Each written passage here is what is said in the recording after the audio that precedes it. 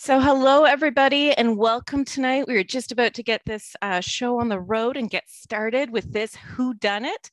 Welcome to our virtual talk, the Whodunit, the Shaw Gusher question.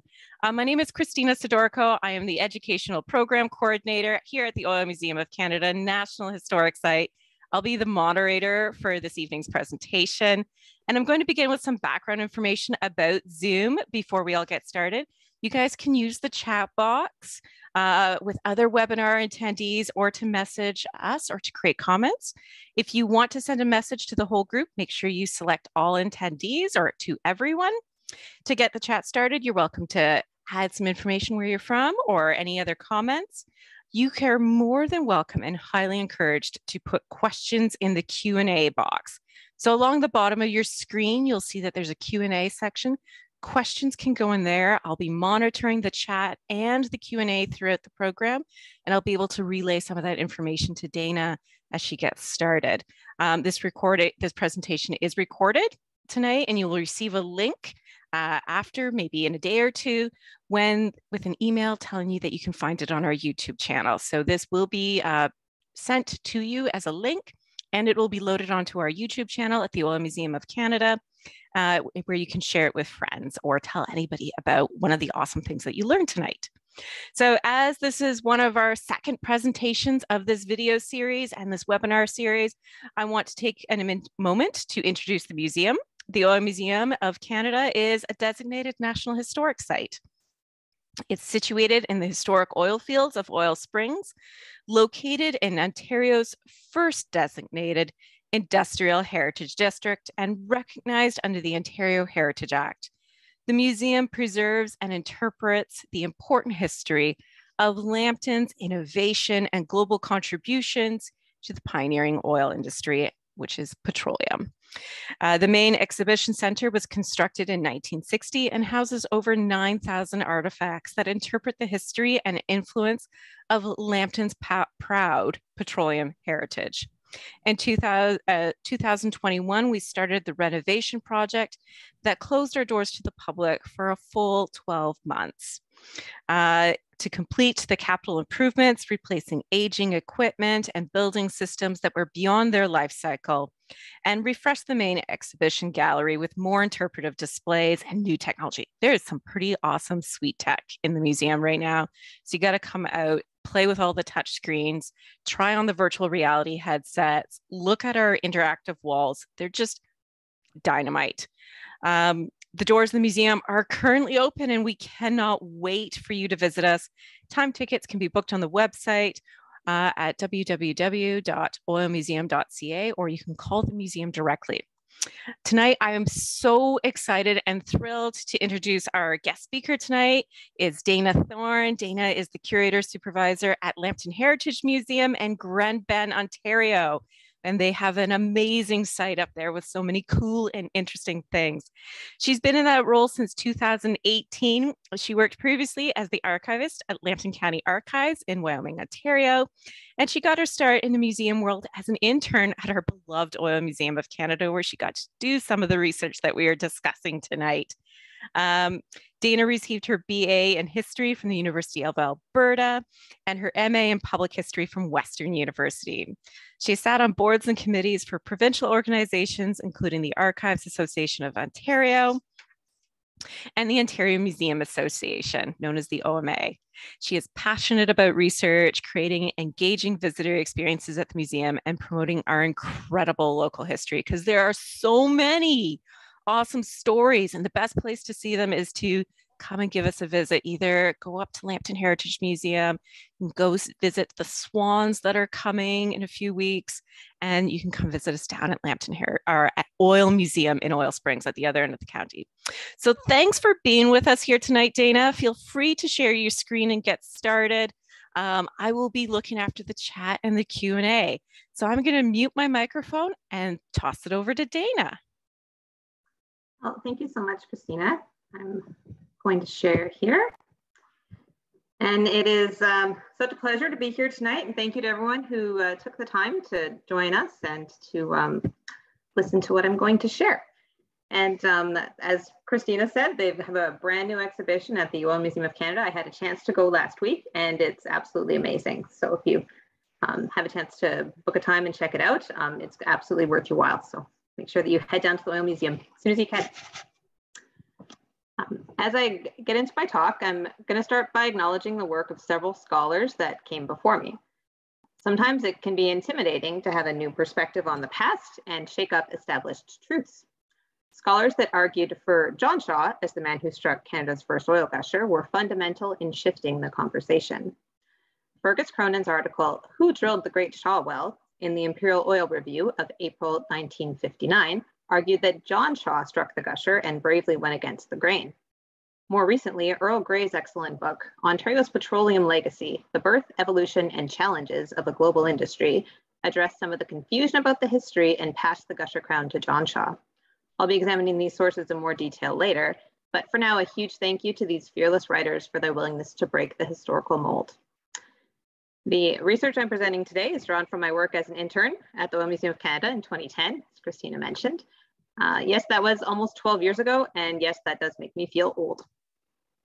If you're intrigued tonight and you want to read more about the Shaw Gusher question, including a full bibliography of the sources I discussed today, you can read it online, and I can put that link in the chat for you a bit later. So I'm going to kickstart my presentation with a few oil history trivia questions to test your oil knowledge and see what you guys already know. And we're going to deliver these via a poll. So you should see a poll pop up on your screen, and then you can select the answer that you think is appropriate. So the poll's right up there. Can everybody see it? If you can't, put a thumbs down in the chat. So the question is, who invented the jerker line system to efficiently pump oil? So you can click on your thing right there. People who were earlier might have seen the poll a little bit earlier.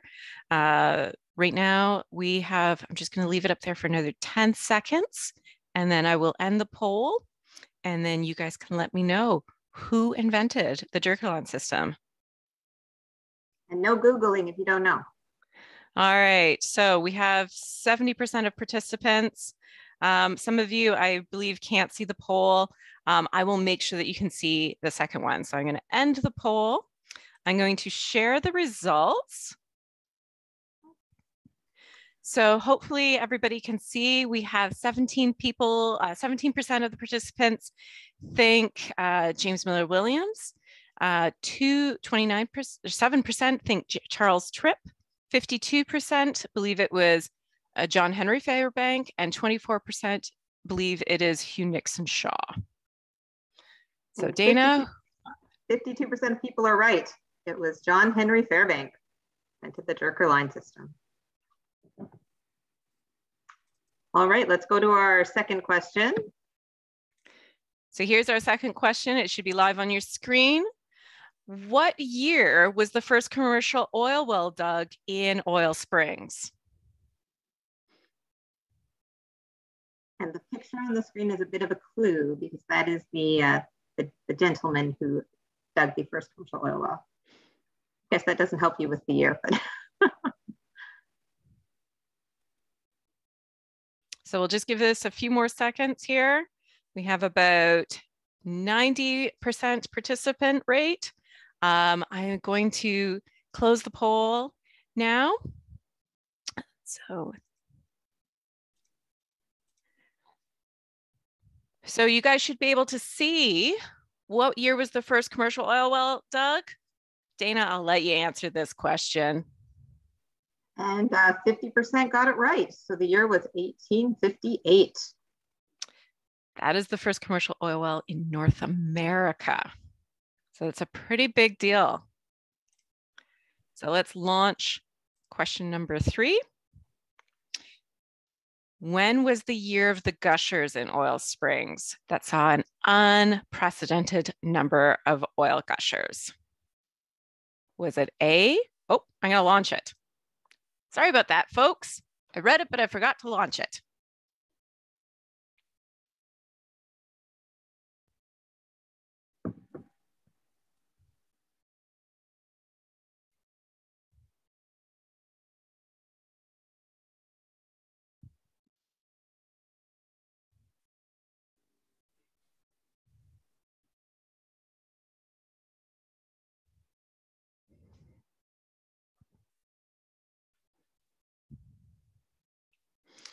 All right, I'm going to close the poll. So Dana, what year was the year of the Gushers? We just had a big anniversary. It's 1862. Yes. Celebrated the 160th anniversary, the year of the Gushers and the Shaw Gusher. So congratulations to those who got that right. All right, are we ready for question number 4? Yes, we are.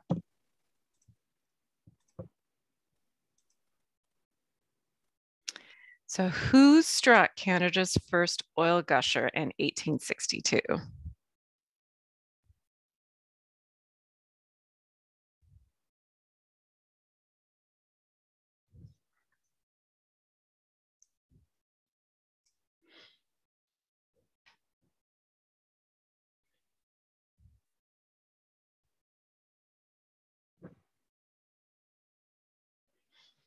Oh, I think we're ready to reveal it.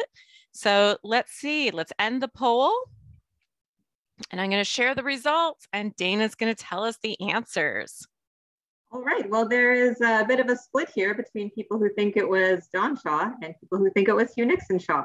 I would argue it was John Shaw, but that's what we're going to talk about tonight. Thank you, everyone, for being such good sports, and I hope you enjoyed the oil trivia. And it gives you a bit of an introduction to some of the themes we're going to talk about tonight. Okay. So let's look at what we really know about our history by using an interesting case study.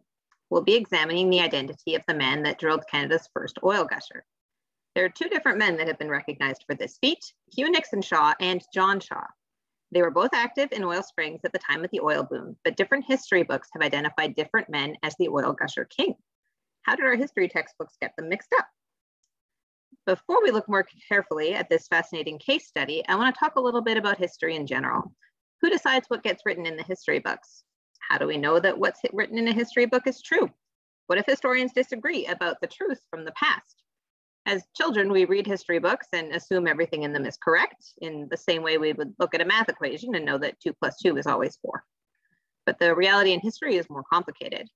The writers of those history books have their own faults and their own biases, which can creep into their presentation of historical truth. They're also working with sources that might not always be correct. We'll examine both those problems in the context of the Shaw Gusher question. But first, I'm going to look a little bit into the philosophy about what history is and how historians write history. In preparing for this presentation, I literally dusted off one of my old history textbooks from my undergraduate degree, and it was Rethinking History by Keith Jenkins. And I pulled this quote to share with you. Jenkins wrote, "The past and history are different things. They are not stitched into each other such that only one historical reading of the past is absolutely necessary. The past and history float free of each other. They are ages and miles apart. For the same object of inquiry can be read differently by different discursive practices. A landscape can be read or interpreted differently by geographers, sociologists, historians, artists, or economists." Jenkins packs a lot into this quotation. He makes a very interesting distinction between the past and history. The past is the culmination of everything that came before us, the events that actually occurred. In contrast, history is our interpretation of those events, or how they're remembered and talked about. Jenkins also asserts that the same item can be read differently depending on your perspective. A geologist will look at a picture of a landscape and see very different things than an artist looking at exactly the same picture. Even within disciplines, 2 artists looking at the same landscape will interpret it differently. These varying perspectives are just as relevant for historians in their study and writing of history. 2 historians reading the same newspaper article can come away from it with 2 very different readings of the past. We've seen different perspectives on the past come to a head in Canada and around the world as we reevaluate statues and monuments.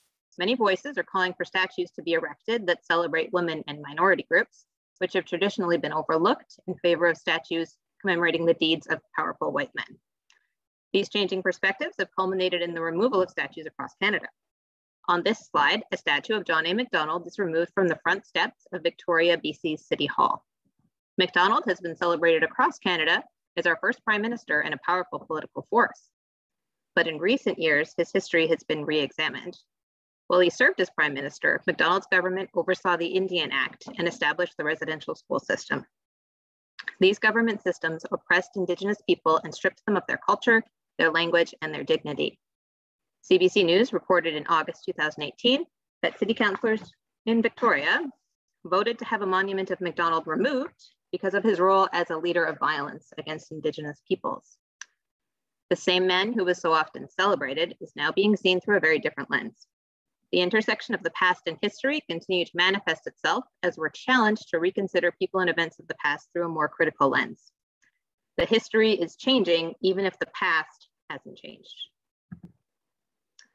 Looking back one more time to Keith Jenkins, before we delve into the Shaw-Gusher question, he wrote, "The past has occurred. It has gone and can only be brought back again by historians in a very different media. For example, in books, articles, documentaries, not as actual events. The past has gone and history is what historians make of it when they go to work." Shifting back to the Shaw-Gusher question, how important is oil history to the county of Lambton? And how important is it that we get that history right? I would argue that the local oil history is central to the identity of Lambton County, critical to our economy, and has helped define our significance in Canadian and international history. But how can we tell which story is right when the history books don't agree? How important is it that we have the right information about the oil boom that took place in Oil Springs in the 1860s? So let's examine a historical controversy that has plagued our county and divided historians into two camps, Hugh Nixon Shaw and John Shaw. Who was it that really drilled that first oil gusher? And how did the story get so mixed up? We're going to start with a quick video. The subject's particularly timely because January 2022 marks the 160th anniversary of the Shaw-Gusher strike, and historians love to celebrate anniversaries. In this video, you'll see a reenactment of the moment that the first oil gusher was struck in Oil Springs. For those that are completely unfamiliar with the history, in 1858, the first commercial oil well in North America was dug in Oil Springs. Oil fever came to a boiling point in 1862 when men started pumping wells and striking oil gushers that spewed oil into the sky. As the value of the resource became better understood and people started to appreciate the amount of oil that was available in Oil Springs, men were gobbling up lots to strike their fortunes. Wells were being drilled at a remarkable rate as men vied with each other to capture the black gold. On January 16th, 1862, one man hit the jackpot. And this video is from the introductory video that you watch when you arrive at the oil museum. Seems everyone around him is getting rich while he drills deeper and deeper on his one measly acre with nary a drap of oil to show for it. The poor man's been jumping on his spring pole for months, pounding into the rock. They laugh at crazy Shaw. His cash and credit are long, long gone. Yesterday, he couldn't even get the credit for a pair of shoes. Just one more day, he said this morning. If I don't get anything today, I'm packing it in. It was about 10 o'clock on Friday morning at 158 feet from the surface. The oil was struck, and it came rushing up with a will. Not giving time for the workmen to gather their implements, filling the well in 15 minutes and shooting up a column of oil some 20 feet in the air. And hundreds of barrels of oil were flowing around the well, over the road, and into the creek. And so it continued day and night until Monday morning.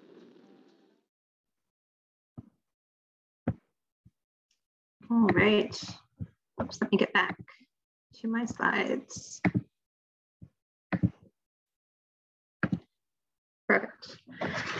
So I'm going to start with what I learned about Hugh Nixon Shaw through an examination of primary sources. Then I'll review what primary sources had to say about John Shaw.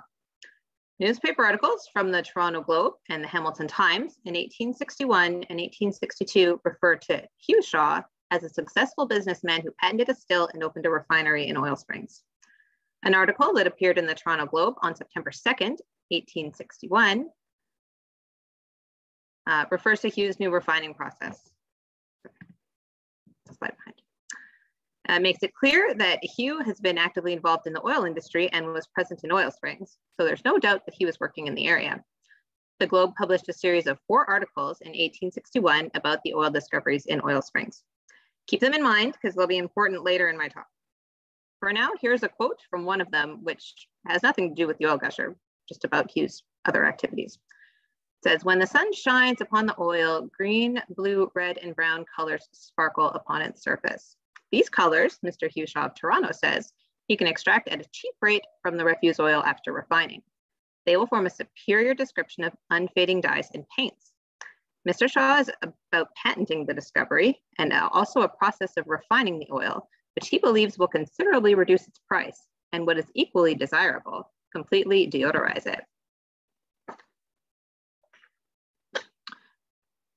Hugh Shaw actually died in a tragic accident on February 11th, 1863. The Christian Guardian reported that his death was occasioned by suffocation from inhaling obnoxious gases while in an oil well, into which he had descended for the purpose of pulling up a piece of gas pipe. Was within about 15 feet of the surface, was heard to be breathing heavily when he fell back into the oil and disappeared. Many in the community were shaken by his early death. His obituaries mention nothing about an oil discovery in 1862. I would like to thank Pat McGee from Fairbank Oilfields for allowing me to use this beautiful picture of the Shaw well that's on this slide. Her husband, Charlie Fairbank, is the 4th generation oil driller on their land in Oil Springs. And he erected a 3-pole derrick at the site of the Shaw well on their property, and you can see it in this wintry shot.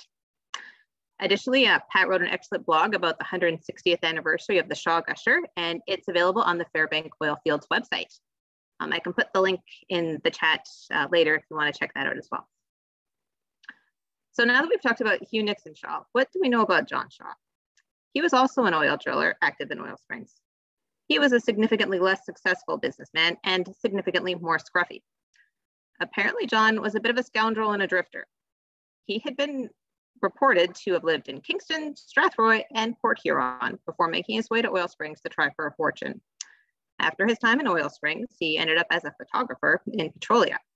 I find this ironic since I could never find a good picture of him, and the best picture that I could find of him was this very, very grainy portrait. He died in Petrolia in 1871, but we don't know for sure where he was buried. The Toronto Globe described on February 2nd, 1862, what life was like for John Shaw before the Gusher strike. Last January found him a ruined, hopeless man, leered at by his neighbors, his pockets empty, his clothes in tatters. The story that's often repeated, and the one we heard in the video earlier, that John was refused credit for a pair of shoes on the morning that he struck the oil gusher. It's hard to believe that this profile fits Hugh Nixon Shaw. We saw from the earlier Globe articles that Hugh was operating refineries as a well-respected member of the community before the gusher was drilled.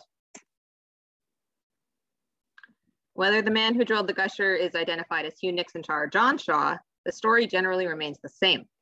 Shaw is characterized as a down-on-his-luck man, chastised by his neighbors, almost completely broke when the gusher was struck in January 1862. He couldn't even afford shoes and had to keep wearing his ratty ones. Newspaper articles commented that before the gusher, he was an undesirable figure in the community, but after he struck oil, he became referred to as a Mr. Shaw. This characterization doesn't match what we know about Hugh Nixon, who was a staunch Methodist and a savvy businessman. Hugh was one of 4 men to lay out the village of Oil Springs in 1860. He was a successful merchant in Cooksville, and as early as the summer of 1861 had patented a still for distilled oils. He also owned and operated local refineries. This man can't be reconciled with the tale of Shaw, who brought up the first oil gusher. However, John Shaw, who worked odd jobs and moved often, is much more believable as the community clown who couldn't afford a pair of shoes the morning he struck lucky. In fact, there are no references to Hugh and the oil gusher in any of the 1860s newspapers from the time that the gusher was struck. Any references to Hugh in the 1860s papers talk about his refinery business and his presence in Oil Springs, but there's nothing about the legendary oil gusher. Here are 4 examples from the early 1860s that identify John Shaw specifically as the man who struck the gusher. The Hamilton Times proclaimed on January 20th, 1862, Mr. John Shaw from Kingston, Canada West, tapped a vein of oil in his well. The present enormous flow of oil cannot be estimated at less than 2,000 barrels per day. None of these articles published in January and February when the gusher was struck mention Hugh Nixon. Another primary source that we can look at is land records. These land records from 1862 show John Shaw owning land in Oil Springs on Lot 18, Concession 2, where the oil gusher was struck. You can see this in the image at the bottom of the screen on the left. Hugh Nixon's name doesn't appear anywhere as an owner of land on that lot in concession. Additionally, a list that is attributed to a Mrs. Robinson, listing significant oil wells from 1862, clearly lists John Shaw as owning one of the flowing wells, and the name Hugh Nixon Shaw just doesn't appear.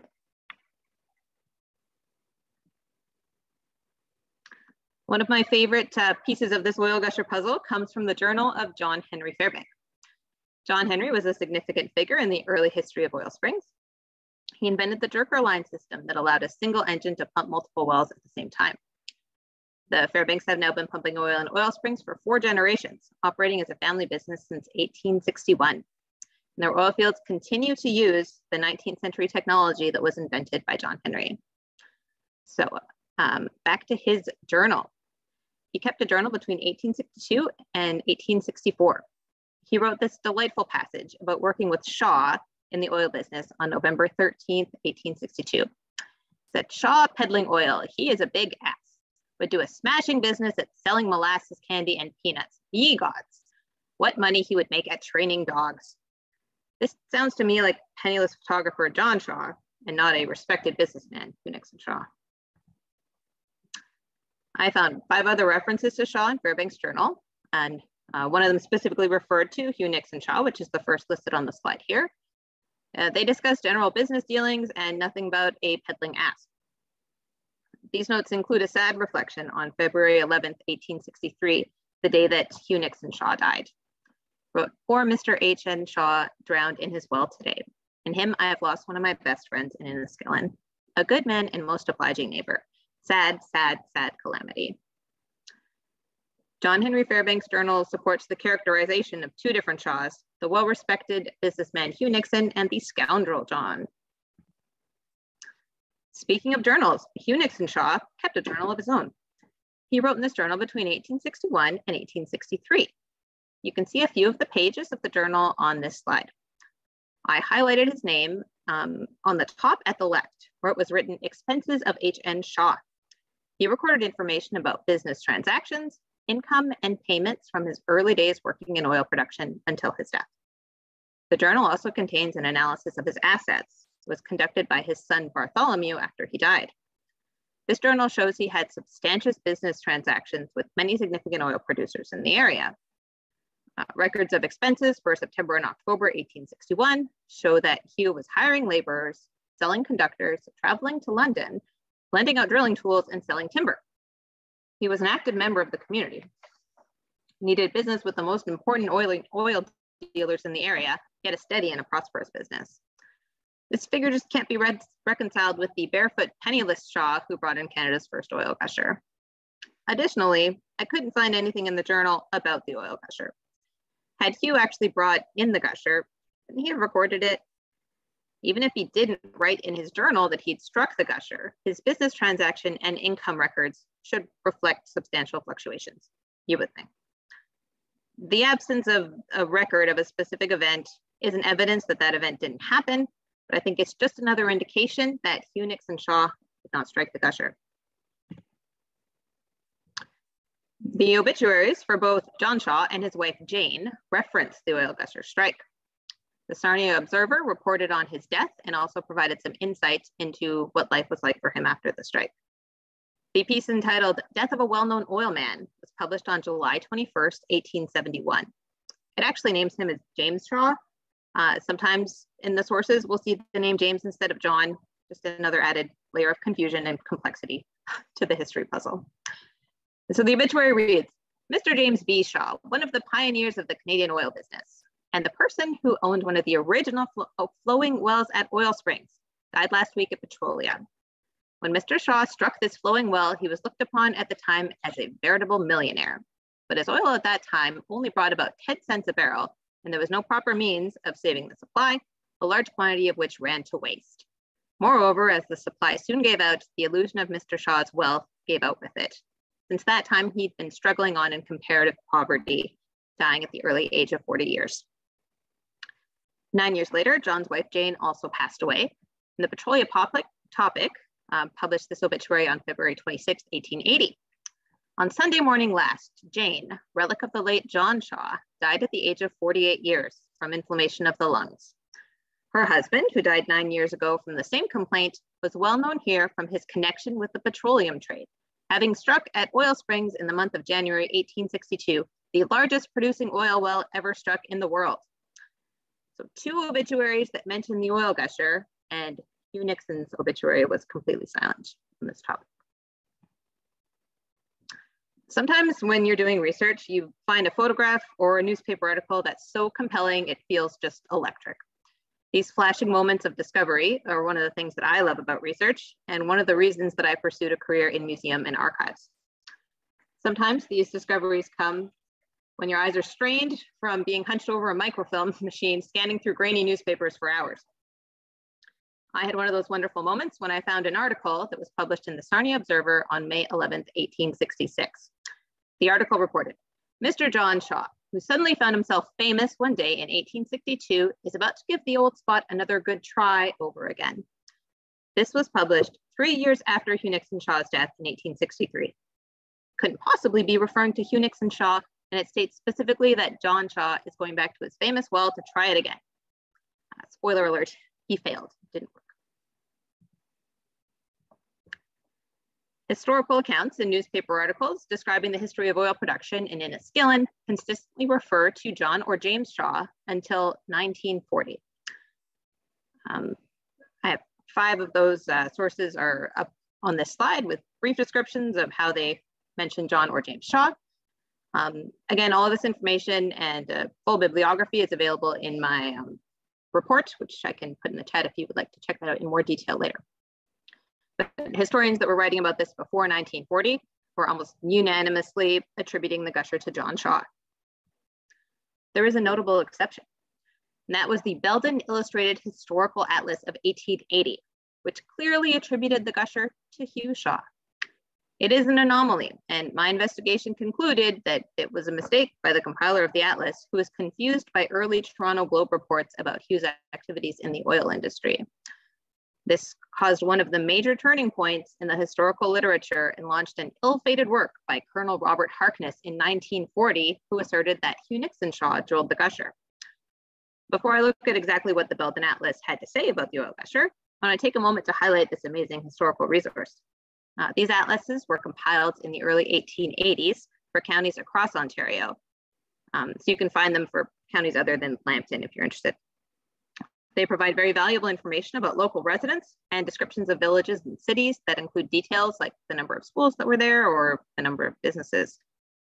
The original Lambton Atlas was republished in 1973, and you can access it at the Lambton Heritage Museum, Lambton County Archives, or the reference section of some of our local libraries. You can also purchase a reprint online from Ontario Ancestors, formerly the Ontario Genealogical Society. One of the things I love about the atlases are these great sketches of different farm properties that you can find. They provide these wonderful panoramic views and a perspective that you don't usually see in photographs from this period. So what did the Belden Atlas have to say about Hugh Nixon Shaw? That the first flowing well was struck by Hugh Shaw, originally a photographer from Strathroy, who came here in the early days of the oil discovery, invested all he had in the purchase and development of oil territory, and was one of 4, the others being J.M. Williams, James Thompson, and W.E. Sanborn, who laid out the village in 1860. Just before he made this strike, he had been reduced by his want of success to such pecuniary straits that it is related of him that the very day he struck oil, he was refused credit for a pair of boots. This is a combination of elements from Hugh Nixon Shaw's story and John Shaw's story. We see the name Hugh Shaw, but we also see that it says he was a photographer from Strathroy and the reference to financial hardship. It also says that Hugh Nixon was one of the 4 who laid out the village of Oil Springs in 1860. That sounds more like the Hugh Nixon Shaw, who was a sophisticated businessman and operating successful refineries in Oil Springs when the gusher struck in 1862. That doesn't sound like ratty John Shaw. From my reading, this primary source from 1880 clearly takes elements from the 2 Shaw stories and presents part of John Shaw's story under the name Hugh Shaw. What I would argue was a mistake in the 1880 Belden Atlas led us to a significant publication in this Shaw-Gusher question. Colonel Robert Harkness was the Oil and Gas Commissioner of Ontario and released the book Makers of Oil History in 1940. Until his book, all of the secondary sources used the name John or James Shaw in their writing. Going back to the list of sources I had on a previous slide. Harkness decided to break the convention and came down hard in the Hugh Nixon camp. Harkness wrote with considerable conviction about the Toronto Globe series of articles from 1861. He said, "The Globe correspondent calls him Hugh Shaw, as do all contemporary writers, and says he had considerable experience in California and is about to erect a refinery and patent a process for refining oil as well as extracting colors therefrom. His home is variously assigned to Kingston and Toronto, but in his obituary notice, it is given as Cooksville, Ontario." Harkness is correct that the Globe correspondent is talking about Hugh Nixon Shaw, but these articles were written more than 4 months before the Gusher burst, so I think they're pretty irrelevant to the discussion. Harkness offers no additional compelling evidence that Hugh Nixon Shaw was the Gusher man, and he brushes off all the newspaper accounts that identified the man as John Shaw. In a half page of handwritten notes that were attached to an early copy of his Makers of Oil History book, Harkness extended his discussion of John Shaw, noting, "In the Lambton County Directory of 1864 to 65, here will be found John Shaw, oil land proprietor," thereby making it clear that there were 2 Shaws. How John Shaw could live in Petrolia, enjoying the glory of his gallant pioneer namesake Hugh Nixon Shaw, along with men who knew this to be incorrect, is extraordinary. After Harkness, other historians and journalists began to cite Hugh, and John's name started to fade from history. The book Makers of Oil History and Harkness's erroneous scholarship shaped the work of historians that came after them. Victor Lauriston's extremely influential work, Lambton County's 100 Years, was published in 1949. Lauriston had read Harkness's book. He cites the same 1861 newspaper article series from the Toronto Globe. Additionally, Lauriston claims the daily issues of the Globe from 1861 to 1866 and the annual reports published each January from 1867 to 73 make no reference whatever in connection with the oil fields to any John or James Shaw. In fact, that's not correct, because the Globe featured a lengthy article on February 5th, 1862 called A Promising Trade, which referenced John Shaw as the man who drilled the Gusher. Lauriston's was one of the first comprehensive histories of Lambton County and a book that many historians coming after him would have read it and cited. It perpetuated the mistakes that Harkness had made in 1940. But it does have a lot of valuable information in it as well. You can find used copies online if you'd like to purchase one, or you can check it out in the reference sections at the Lambton Heritage Museum, the Lambton County Archives, and some of our local library branches. This leads us to a big party in the village of Oil Springs. When Oil Springs celebrated the 100th anniversary of James Miller Williams' first commercial oil well in 1958, a flurry of articles credited Hugh Nixon with the oil gusher discovery. On this slide is a picture that was published in the Sarnia Observer on June 30th, 1958. And it shows a reenactment of the striking of the first oil gusher. This was part of the anniversary festivities. The Sarnia Observer article clearly credits Hugh Nixon Shaw as the gusher man. They were working from Harkness and Lauriston's secondary sources. They also had an inside track with an actual descendant of Hugh Nixon Shaw, who came to Oil Springs to join the party. The Reverend William G. Shaw, Hugh's grandson, traveled to Oil Springs in 1958 for the anniversary year. William's participation in the Shaw celebrations pushed John Shaw out of the history. A lengthy article published in the Sarnia Observer on July 2nd, 1958 is featured on this slide and includes this quotation from William.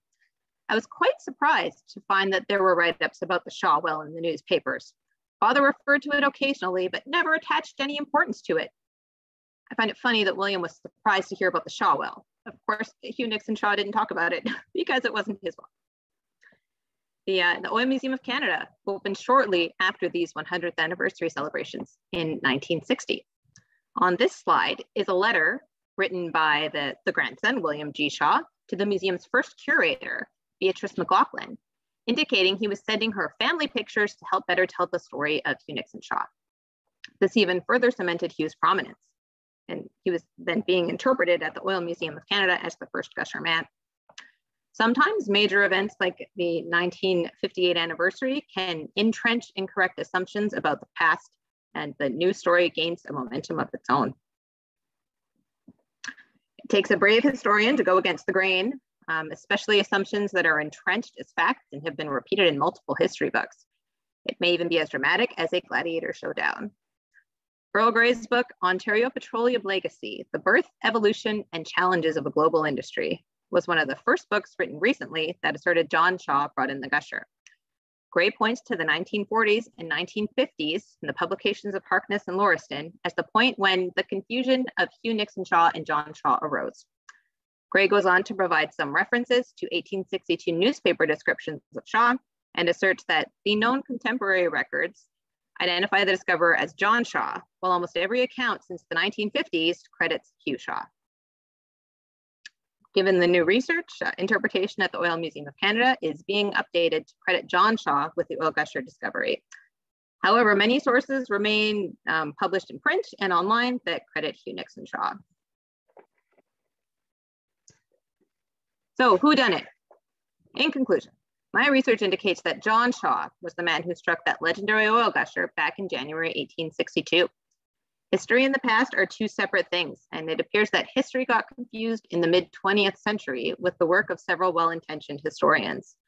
As museum professionals and historians, we do our best to interpret the sources we have available and tell the stories of the past. Hopefully, we will continue to examine our history critically and try to present the most accurate version of the past possible. I've included my contact information on this slide, and if you know anything about the two Shaws, please reach out to me and I would love to talk to you. It could be as simple as my grandfather was a colleague of John Shaw's grandson, or any other tidbits you might have heard around town. Sometimes those informal snippets can be very useful. I continue to be intrigued by the Shaw Gusher question and would love to hear anything that anybody else has to add to the discussion. So thank you for your time tonight, and I'm happy to take questions. So friends, you are more than welcome to go to the chat, or you can put a question in the Q&A.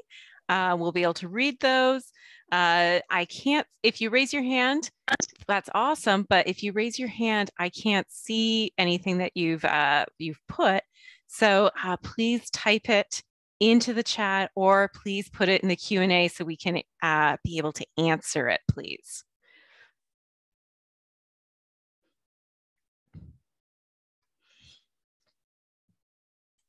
But I'm fascinated by this. This is something that I run into work all the time up at the Oil Museum. Whodunit?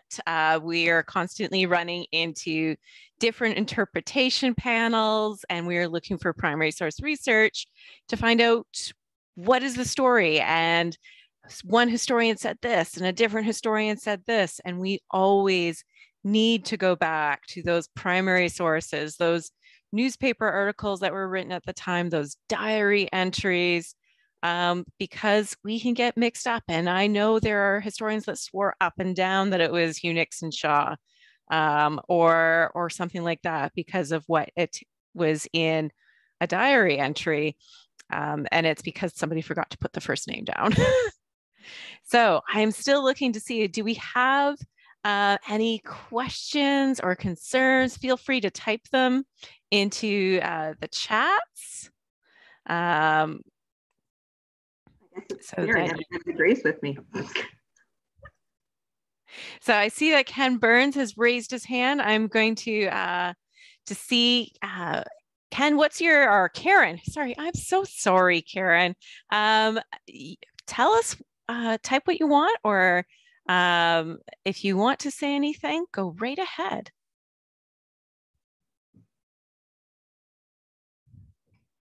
So we have a comment from Kevin. Very interesting, great presentation, very compelling evidence from long ago to prove the prior records otherwise. Great research and evidence to back it up. Hugh's business versus John Rags seems to be the driving factor. Yes, we have two very different characters involved in this story. And there are many different interpretations of why there are characters like that. One was an astute businessman and a godly man, who was well respected by his peers and very well liked. And one was, as was known, a bit of an ass. What? Bit of an ass. Happened there. I know.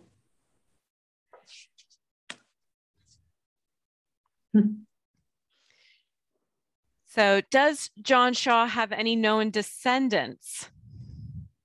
That's a good question, and not that I came across in my research. But if anybody knows, I would love to hear about it, because I think that would be fascinating. We have him and his wife were both relatively young when they died. They were 40 and 48. But no one ever heard anything about their children or about any descendants. So. Did anything appear in their obits about children? No mention of children in the obituaries, just the Gusher. Okay. We have a question from Bob. He wants to know, how did they cap the Gusher? I know that a lot of the oil just flew away and went into the streams, and a lot of the oil was lost.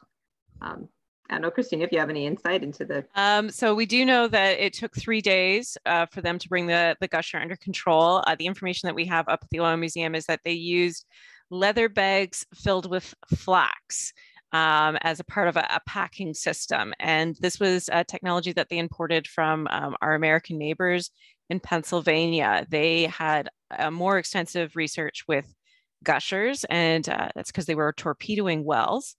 And so they were able to cap it with these leather bags filled with flaxseed. The water and the oil would get into the leather and it would swell and it would control the flow. But about 90% of it went down the Black Creek. And that year, the year of the Gushers, was really important because so much oil went down the Black Creek into the Sydenham and into the St. Clair River system that it was known to scuff and soil the hulls of the ships that were eventually pulling into the ports of Toronto. So we do have extensive reports of the environmental contamination and spills affecting the shipping. Also dramatic stories about the oil on the creeks being on fire. Yes. And looking like it's burning inferno. So in Belden's Atlas, I think it's reported that it looks like a fire drake. Or the breath of a fiery dragon. And if you're looking for more information, we do have videos on YouTube about the fires, and we will probably be coming out with one about the burning of Black Creek, which it happened several times. So we have, is John Henry Fairbank's journal part of the Oil Museum or still with the Fairbank collection?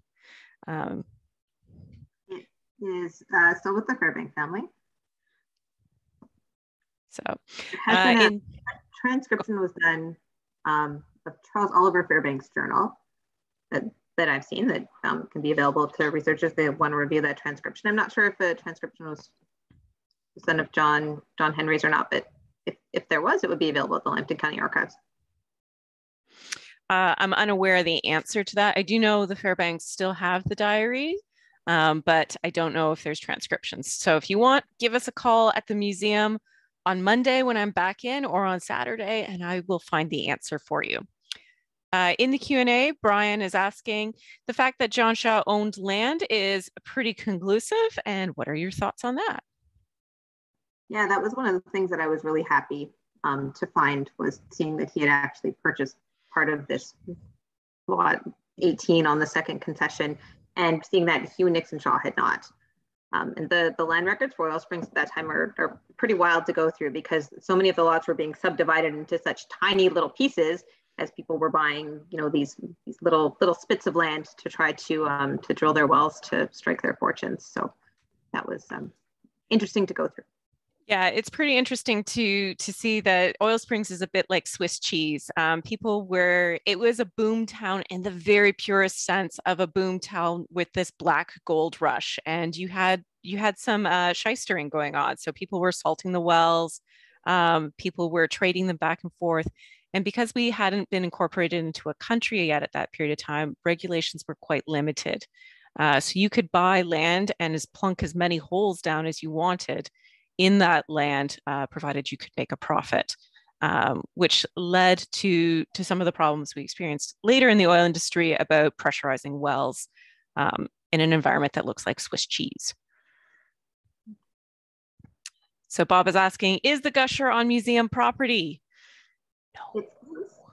So the Gusher is on the Fairbank oil fields property, which is right beside the museum. So that's where the original Gusher is. But there's like a pre-pull derrick recreation of the Shaw Gusher on the oil museum property.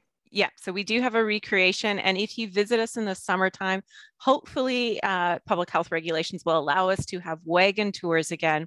And if you come on one of our scheduled wagon tours, we do travel to see the Shaw Gusher on Fairbank oil property by horse and wagon, which is just lovely. It's an amazing day out. You come to the museum and you can go on a wagon tour with one of our summer students. And they tell you all sorts of wonderful history bits.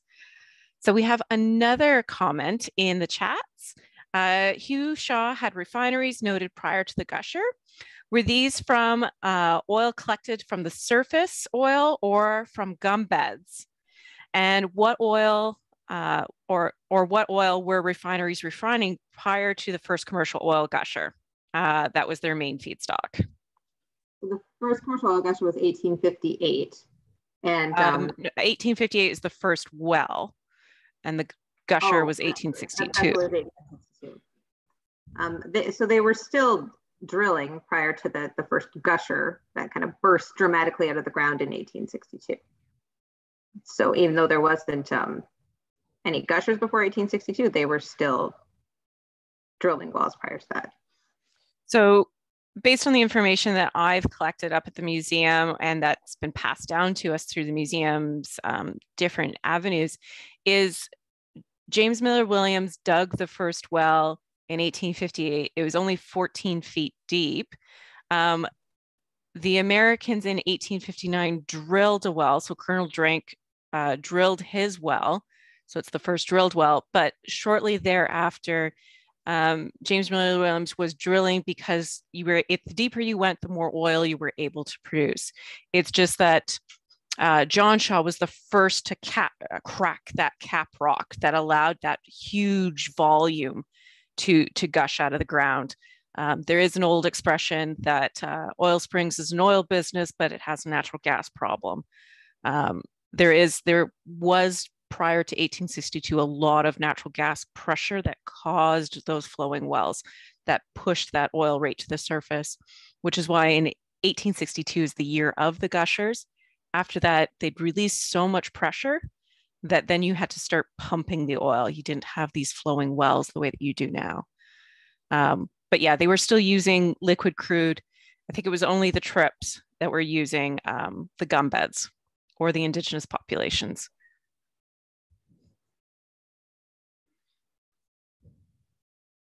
Sorry for butting in there, but I'm fascinated by this.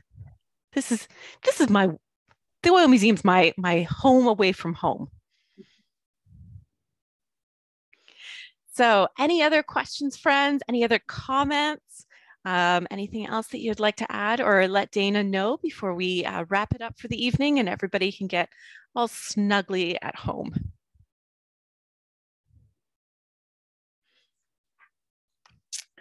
Well, I want to, on behalf of the Oil Museum of Canada, I want to thank Dana for being our guest speaker tonight. Her presentation was interesting and fabulous. I'm always interested to know all the things that she's researched and done. We want to have you come and support your local museums. So my friends, tonight, this was an awesome virtual presentation, but we hope to see you all out in person, either at Lambton Heritage Museum or at the Oil Museum of Canada at some point in the future when you feel safe to doing so.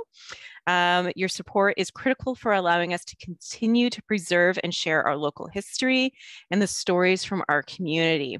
The recording of tonight's talk will be available shortly on YouTube for the Oil Museum of Canada, and we hope to see you again at our next virtual talk in May, where we're going to learn about some of the international drillers, particularly William McGarvey and his oil business. William McGarvey was one of the first mayors of Petrolia, and then he went overseas and made a fortune in Galicia, Poland, and Russia, and some other really interesting tidbits about how his daughters married into aristocratic nobility.